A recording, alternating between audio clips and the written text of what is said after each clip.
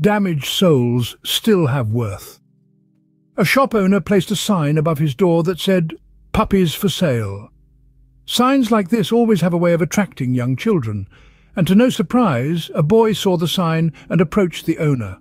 "How much are you going to sell the puppies for?" he asked. The store owner replied, "Anywhere from $30 to $50."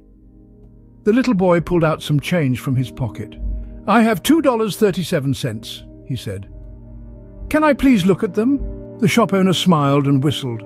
Out of the kennel came Lady, who ran down the aisle of his shop followed by 5 teeny tiny balls of fur.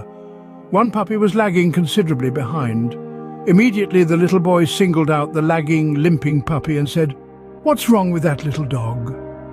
The shop owner explained that the veterinarian had examined the little puppy and had discovered it didn't have a hip socket. It would always limp, it would always be lame. The little boy became excited. "That is the puppy that I want to buy."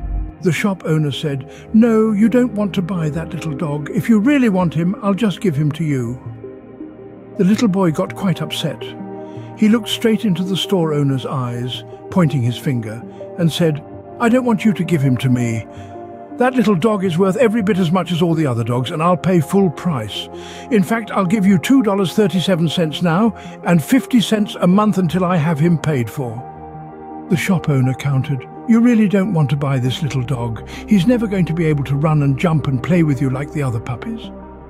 To his surprise, the little boy reached down and rolled up his pant leg to reveal a badly twisted, crippled left leg supported by a big metal brace.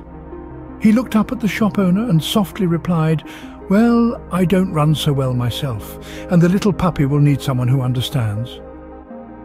Scene script, voiceover. As we reflect on this tale of the little boy and the limping puppy, we're reminded that every life has worth, no matter how damaged it may seem on the surface. The boy's defiant stand against the shop owner's dismissive attitude towards the little puppy echoes a profound lesson. We all have our own struggles, but that doesn't make us any less valuable. Our differences, be they physical, emotional or otherwise, are not detriments. Rather, they are unique aspects that make us who we are. The boy and the puppy, both crippled, found solace and understanding in each other, proving that strength and value can't be measured by outward appearances alone. So let's remember this lesson, not just in our interactions with animals, but with each other as well. If you enjoyed this story and want to hear more like it, please like this video and subscribe to our channel. And as we part ways today, remember everyone has a story.